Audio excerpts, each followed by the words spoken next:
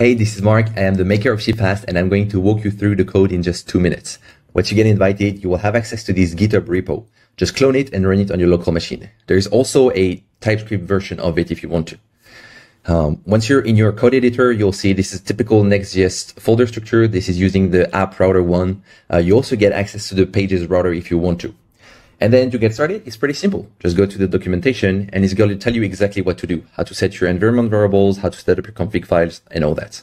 If you follow this tutorial in just 5 minutes, you can have a landing page that collects email from your potential user for a waitlist, for instance. So let's take this as an example. Let's just follow one of the first steps. If I copy paste the code, I'm going to have a nice landing page up and running right here. For each components that come with a boilerplate, there are many of them.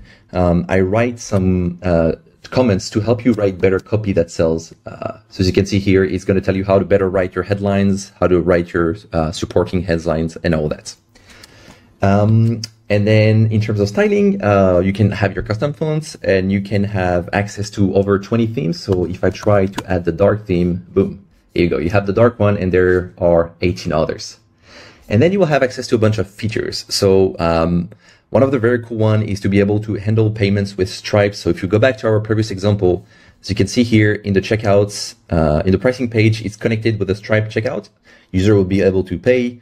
And in the backend on our Stripe API, we have a webhook for Stripe that's going to handle all the events for us and do the brain work to know whether the user has access or not. It also tells you how to find your API keys in Stripe, how to set up your accounts and all that.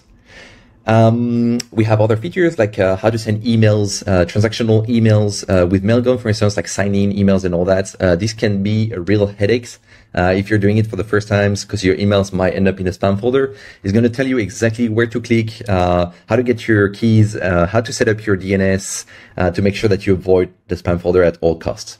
There are also some more features like the SEO one.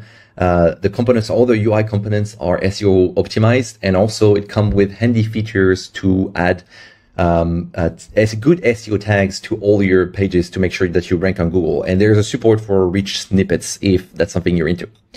If you're not using the same tech stack for emails or whatever, you can easily swap. ShipFast is not closed, so you can easily swap one library for another.